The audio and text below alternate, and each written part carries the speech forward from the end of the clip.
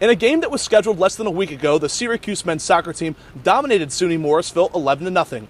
Coach McIntyre said this option was better than practice, and it gave some of his players who are usually on the sidelines some much-needed and much-deserved time on the pitch. For training, look, this would have been a game where we would have ended up playing 8v8, 9v9. So to have against another opponent, look, we treated it the way that you respect your opponent is to give them your best shot, and we did that today. Man, I think after the game I kind of stood around the field for a little bit, just because it was a moment that I want to cherish forever, and I think when I look back at my playing career, those 30 minutes is going to have a special place in my heart.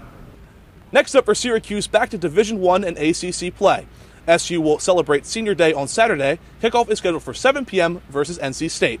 Reporting from the rainy SU Soccer Stadium, I'm Nick Kuzma, Citrus TV.